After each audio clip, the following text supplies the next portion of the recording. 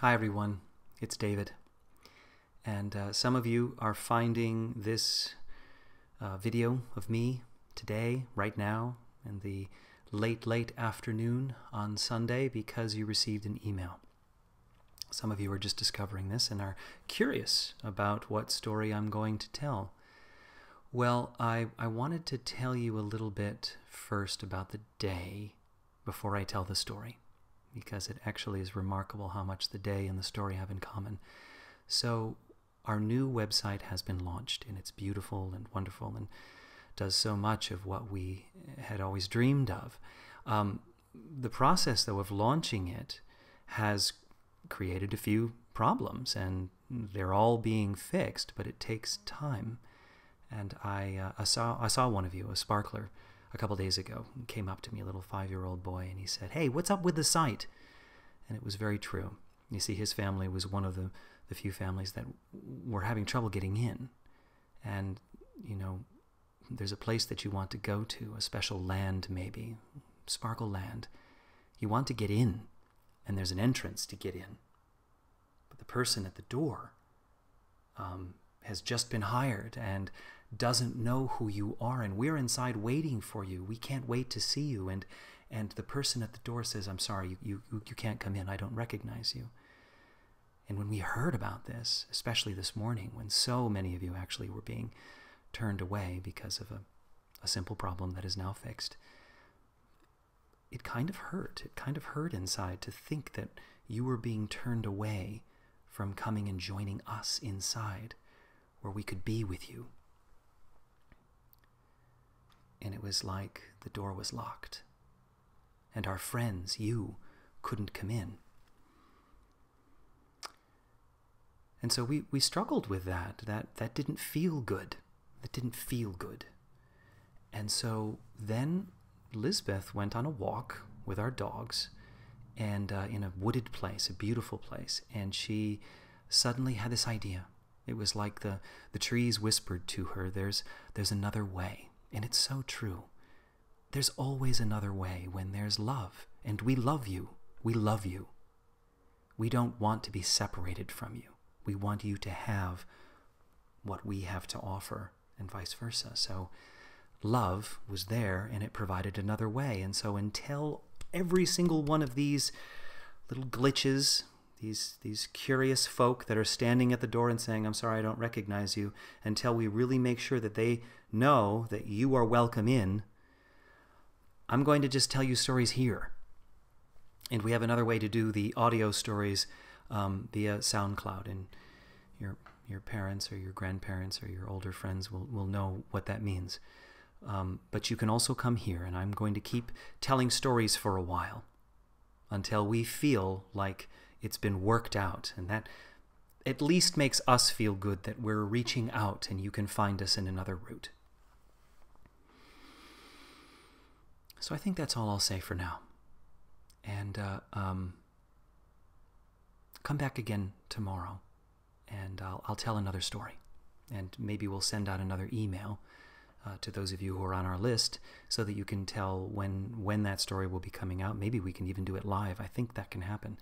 And you can hear the next story. So this story is called The Cooper and the Winter Oak. Yes, some of you know this story.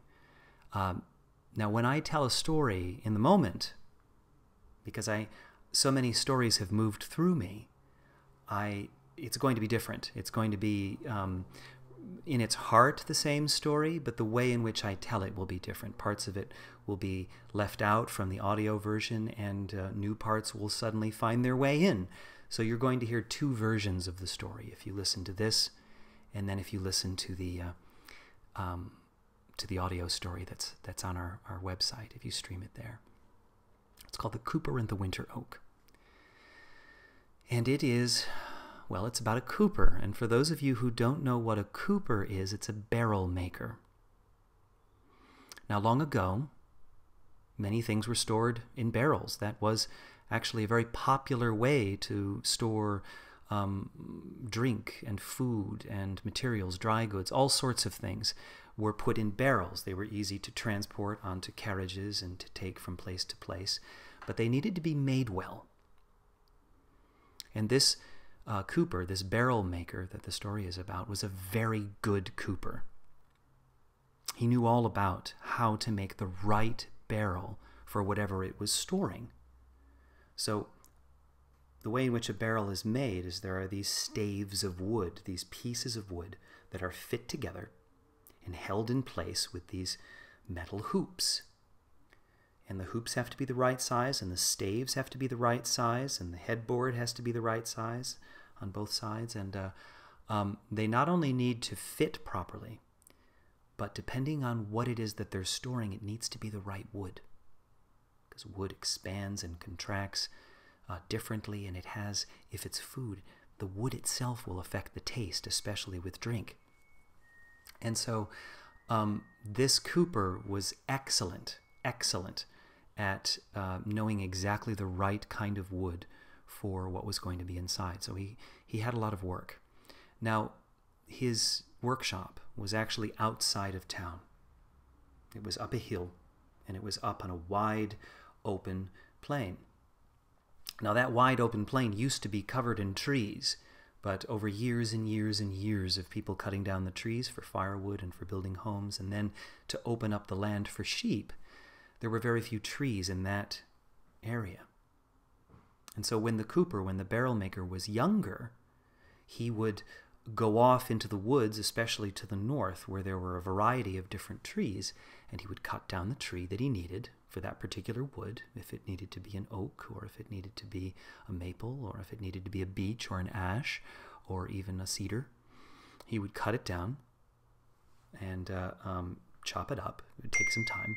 And then, oh, surprise, and then he would carry it back in with a carriage, his horse-drawn carriage, back to his workshop, and he would cut it, oh, ding, another surprise, and he would cut it into pieces, and then cut those down into quarters and eighths, and then into small staves, and he would store them for when he needed them. Well, he was an old man for this story, this part of the story. He was still the best barrel maker around, but he couldn't go off into the woods to get the wood like he used to. He didn't have his horse anymore. He didn't have his carriage. It was just him in his workshop. And so from time to time, he would go into town and he would hire a woodcutter to go into the woods and find exactly the tree, the kind of wood that he needed. They would go and they would fetch it and bring it back.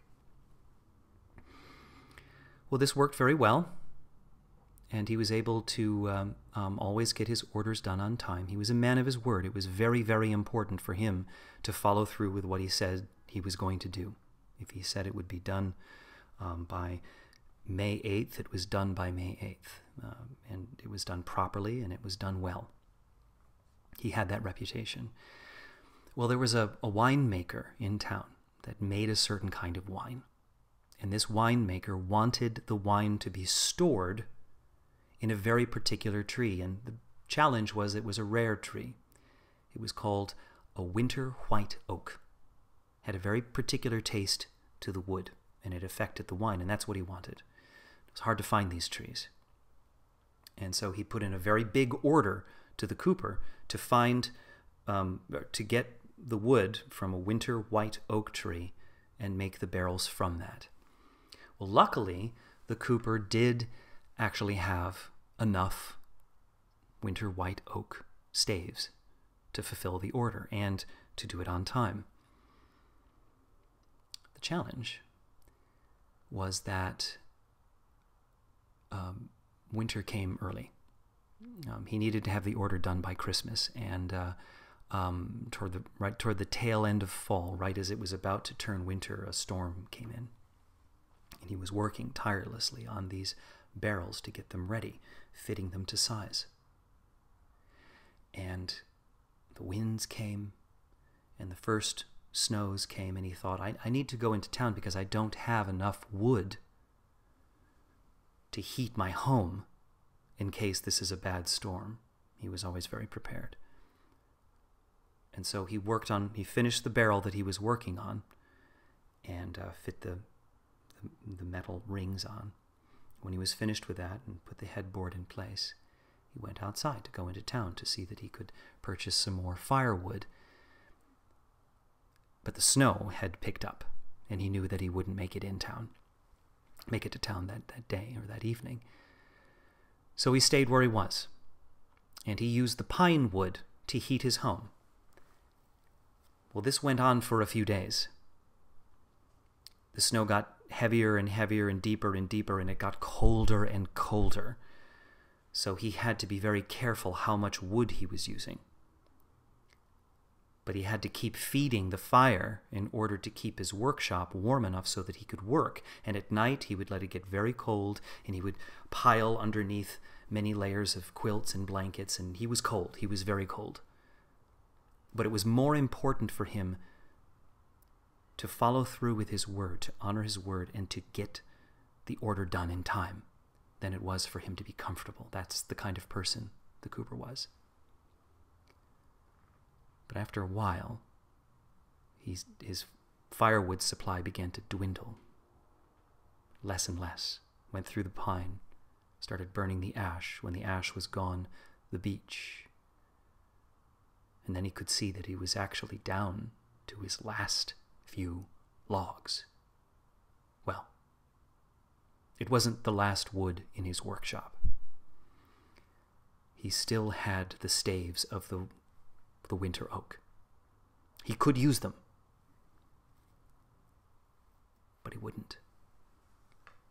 It was more important for him to get the job done, to honor his word, than it was for him to be warm at all. He would rather risk his safety. So the situation was actually quite desperate. It was very cold, the snow was thick, the storm was still going, and he was faced with a decision. Well, his situation was actually known to someone else. It wasn't a person. It was to a nature spirit, a fairy. There was an elf that was nearby. It was residing in a tree, the only tree that was anywhere near his workshop. In fact, it was right outside of his workshop. And that elf was very much aware of what was going on for the Cooper. And that elf was very invested in the Cooper. And that elf wanted to help. And she could. You see, elves, fairies, sprites, pixies, gnomes, nymphs, they tend the natural world. They care for the natural world. They're little beings of energy and support. And they're helpers. And sometimes when they develop a relationship with a person, they will help a person as well. And this elf knew the Cooper very well. You see, that tree that she was tending, that tree that was so special to her, was also special to the Cooper. And the elf knew that. And that meant a lot to the elf. You see, that tree that was outside the workshop was, in fact, a winter white oak. And she was a winter white oak elf. She had known the Cooper her whole life. And he had always sensed a presence and an affection that he attributed to the tree. It was like the tree itself was his family. He had grown up with that tree, grown up climbing in that tree. His father was a Cooper, and his grandfather was a Cooper who had built that workshop. And so he grew up with this tree, playing in it and climbing and swinging in a rope swing that was there. And so this winter white oak fairy, this elf, knew the Cooper very well and knew that he was strong, he was enduring, he was a man of his word, and he was true, kind of like an oak tree. And so that night, where things got rather desperate for the Cooper, she decided she would help.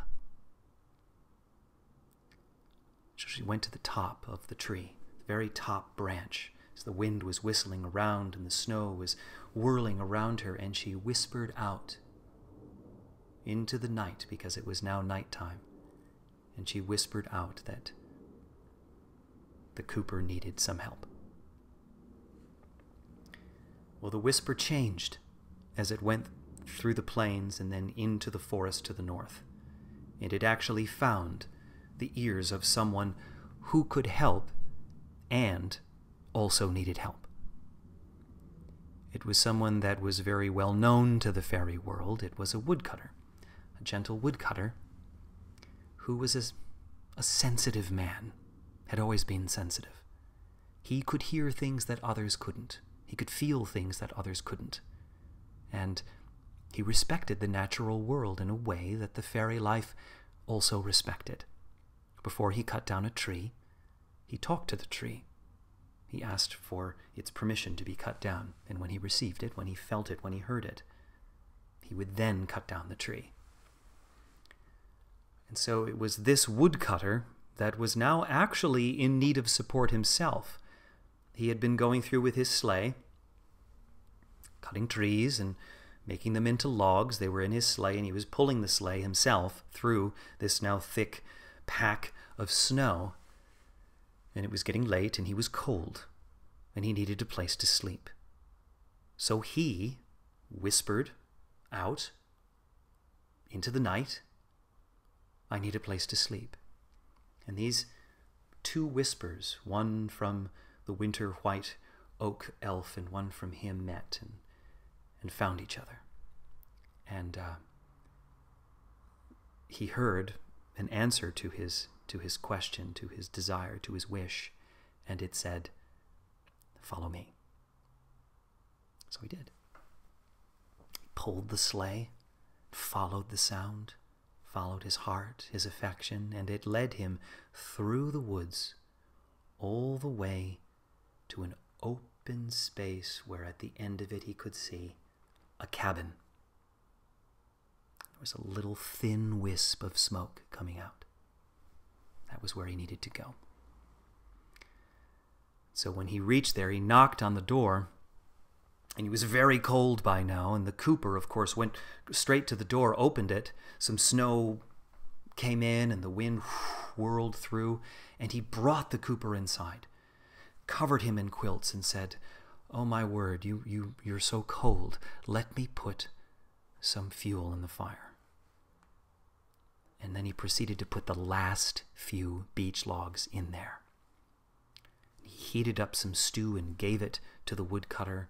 And the woodcutter was very grateful as he ate the stew and warmed himself. And the cooper apologized for how chilly it was inside because he had very little wood. But then he looked over at the winter white oak staves that were supposed to be for the barrel making. And he knew what he needed to do. When the beech logs were burned through, he went over to the winter white oak staves, got a pile, and went over to his fire to feed the fire. See, he wouldn't do it for himself, but for a guest, of course. And he was about to put it into the fire when the woodcutter said, "Wait. I'm no tradesman, but I can see that that wood was not meant to burn. Please, you've saved me tonight. Let me give you something in return." He took off the quilts and he went outside, closed the door, and a few moments later the door opened again and he began to throw in log after log, maple, hickory, ash, more beech, log after log, until the firewood pile grew up, up, up, and up until it reached the ceiling of his workshop. There was so much wood there. And he came inside. And the cooper insisted that he pay the woodcutter for this wood, but the woodcutter said no. Keeping me from freezing and giving me something to eat is certainly worth a pile of wood. So they stayed up late, talking about their lives alone. They spent so much time alone that they found that they had a lot in common, and they spoke and they talked and they enjoyed each other's company so much by the roaring fire, the warm, warm fire. And The woodcutter spent the night, slept soundly, and in the morning said thank you to the cooper, and the cooper held the woodcutter's hand and said thank you, both feeling that they had received a great, great gift. And so, as the woodcutter left and the cooper said goodbye, and he started pulling his sled down to the edge of the hill that led into the town below, he paused for a moment because he heard something, and it was the words, "Thank you." He turned around, and what saw him surprised him. There was the workshop with a nice thick smoke coming out of the chimney. Could see shadows of the cooper working inside. But what really caught his attention, what impressed him most, was the tree. The winter white oak tree that had grown in such a way that it looked like two huge, strong arms were wrapping themselves around the workshop like a mother embracing her child. And this made the woodcutter feel warm inside in a very special way. He nodded his head to the tree and turned and headed down the hill toward the town.